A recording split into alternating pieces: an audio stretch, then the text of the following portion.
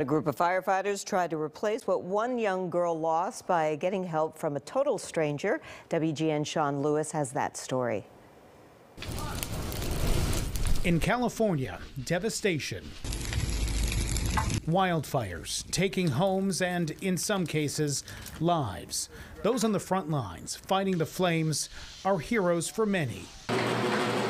That includes 9-year-old Reese Osterberg, who came to this firehouse just outside of Fresno to say thank you and got a surprise herself. That's Buster Posey.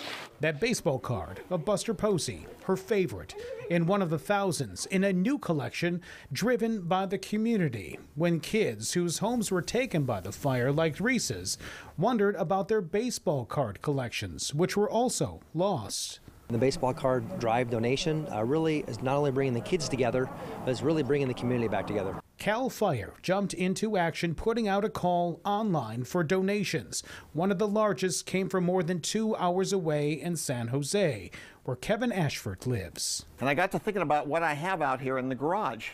And I thought, you know what? Rather than sell these on eBay, I'm just going to donate them.